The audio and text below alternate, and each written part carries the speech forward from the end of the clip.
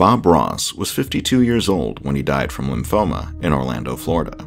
His company was worth $15 million, and his former business partners wanted it all. When Robert Norman Ross died in 1995, the headline of his New York Times obituary read simply, "Bob Ross, 52, dies," was a painter on TV. It was tucked at the very bottom of the page, and it was the only one in the section without a photo. Since then, the Happy Painter's legacy has only grown. Bob Ross method painting instructors now teach throughout the country, and he has a massive base of fans who love his chronic cheerfulness, laid-back attitude, and hypnotic voice in reruns of his long-running public television show, The Joy of Painting. His fame, however, was not so much a product of his artistic talent, which was pioneering in its own right, as it was the result of his golden character. He became a force of goodness that encouraged viewers to believe in themselves. Hi, I'm Bob Ross, and for the next 13 weeks, I'll be your host as we experience the joy of painting. I think each of us, sometime during our life, has wanted to paint a picture. I think there's an artist hid in the bottom of every single one of us. And here we will try to show you how to bring that artist out, to put it on canvas, because you too can paint almighty pictures. And yet, Bob Ross's death was anything but joyful. Bob Ross died on July 4th, 1995, following a brief and unsuccessful battle with cancer. But in the months before his death, he was plagued with legal and personal battles over his will and ownership of his estate. At some points, he was even heard shouting into the telephone from his deathbed.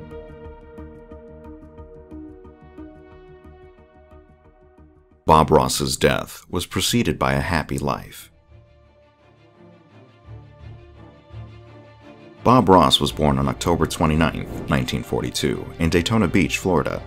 His father was a carpenter, and Bob was more at home in the workshop than school. He dropped out of school in the 9th grade to work as his father's apprentice before joining the Air Force at the age of 18.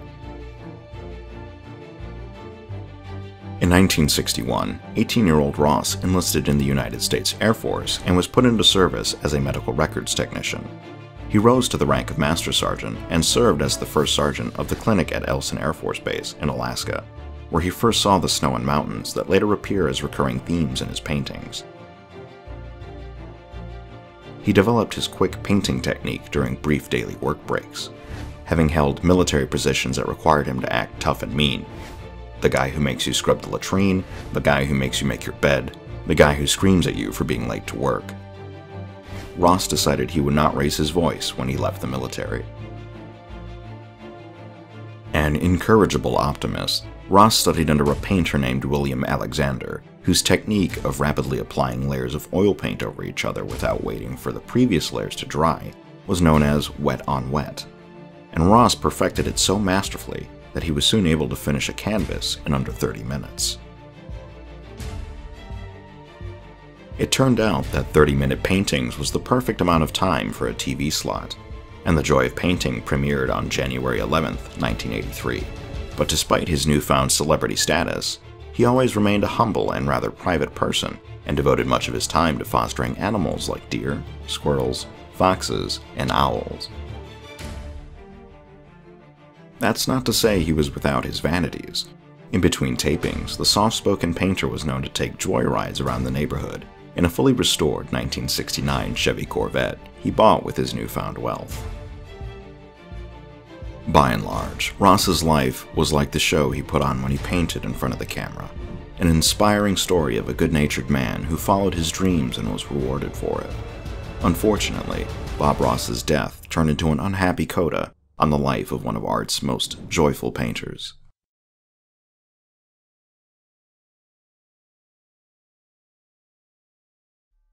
How did Bob Ross die? According to those who know him, Bob Ross always had a feeling he would die young. He had smoked cigarettes for most of his adult life, and by the time he was in his 40s, he had suffered 2 heart attacks and survived his first battle with cancer. The second, against a rare and aggressive type called lymphoma, would prove too much for him. Ross was diagnosed in 1994, around the time he was getting ready to put the last episode of the 31st season of The Joy of Painting on tape. Eagle-eyed viewers may notice the once towering and energetic painter looking rather frail in his final televised appearance, though the worst was yet to come. Shortly after leaving television, Ross lost two famous trademarks. His perm fell out, and his soothing voice became coarse. His failing health took him out of the Joy of Painting studio in Muncie, Indiana, and back to his estate in Orlando, Florida. During his final months, he didn't even have the energy to paint. Bob Ross died on July 4th, 1995, in Orlando, not far from where he was born 52 years earlier. His gravestone, located in Woodland Memorial Park, is marked with the words television artist. On most days, his resting place is decorated with paintings left there by visiting students. In life and in death, Ross was a simple man of simple taste. Per request, his funeral was attended by only a few close friends and family members. All who had received an invite were there to show their love to the happy painter. All except two, Ross's former business partners.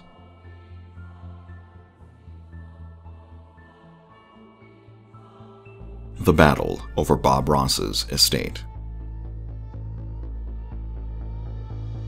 By the time Bob Ross died, he was the owner of a massive painting empire. He produced a line of art supplies with his face on the packaging, including palettes, brushes, and easels, as well as instructional booklets. He often taught personal lessons for $375 per hour.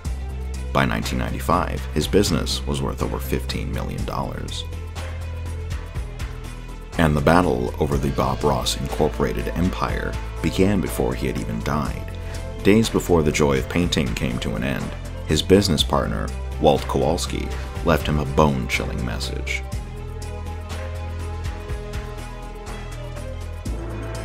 Reporting for the Daily Beast, writer Alston Ramsey referred to this message as a declaration of war, full of legalese and posturing. It had a single purpose: complete ownership over Bob Ross, his name, his likeness, and everything he had ever touched or created. Walt, along with his wife, Annette Kowalski, met Ross when he was still an apprentice, and together they helped the magnetic painter launch his own television series in the 1980s. They had once been so close that Bob Ross wrote in his will that Annette was to be in direct line to administer his estate. But tension began in 1992, when Ross's second wife, Jane, one of four owners of Bob Ross Incorporated, died of cancer. After Jane's death, her share was divided between Ross and his partners. The Kowalskis, who had owned a majority stake in Ross's company ever since, were now waiting for the painter to give up his part of the cut. Steve told the Daily Beast how his father spent his final hours locked in a, quote, steaming hot shouting match with them. But just as Ross could change a painting half a minute before the end of an episode, so too did he make some lightning-quick adjustments to his will. In it, he handed the right of his name and likeness over from Annette to his son Steve, and his estate became the property of his third wife Linda, whom the painter married on his deathbed.